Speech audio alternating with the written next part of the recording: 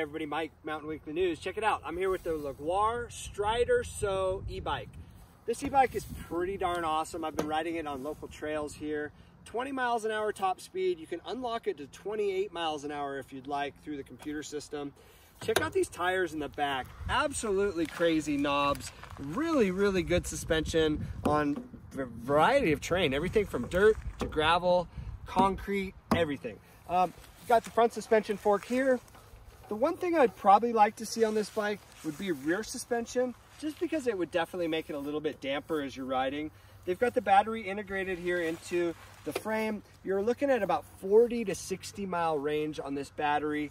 The bike itself weighs 77 pounds, so it's not the lightest e-bike, but it's not the heaviest. So this will kind of fit on most e-bike racks. Even with that fat tire, it's a little bit heavier, but it'll definitely work. And again, you know, just a real fun bike. I definitely dig this kind of green, army green camo colorway.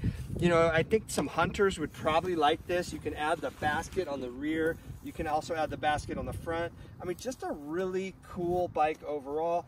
As far as the controller, you've got 6 modes of pedal assist, and that's really controlled right here on the left.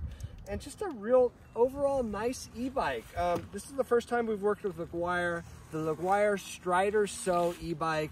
Definitely check these guys out. And you know, right now the e-bike's on sale. Last but not least, it's the right-hand twist throttle. This is a blast to ride. It's kind of like motorcycle style. So you get on, you just twist and go. The Leoguar ST E-Bike.